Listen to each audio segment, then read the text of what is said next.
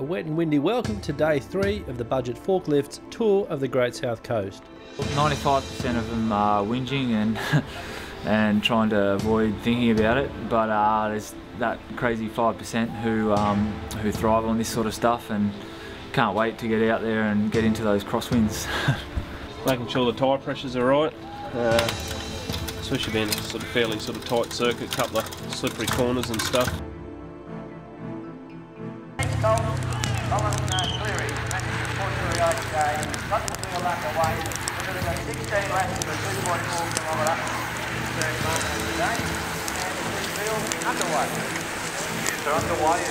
Under torrents of rain and frosty winds, our peloton took on the 40-kilometre stage 5 around a challenging street criterium in Port Fairy.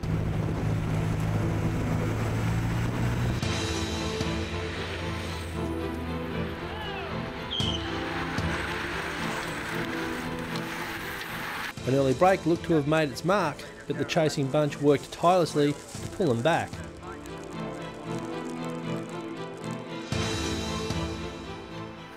You just got to ride the front really in these dangerous criteriums with slippery corners, and you stay out of trouble and get the boys up for a few sprints. And yeah, we've got to now the sort of GCs sorted out a bit more. We've got to just watch our main competitors and make sure they don't slip up the road.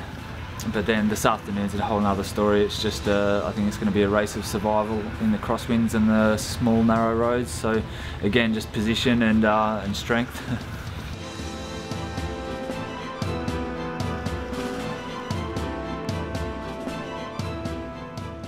Over the closing laps, despite the late charge by Luke Davidson of Budget Forklifts, Gordon McCauley of Drapac Professional Cycling took the stage.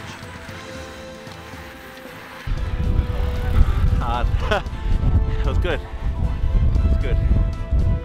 Nice to repay the team. They put a lot of trust in me, bringing me over as a guest rider. So thanks to Michael Drapac and to Ergo from the team for bringing me over. It's nice to be able to get something back.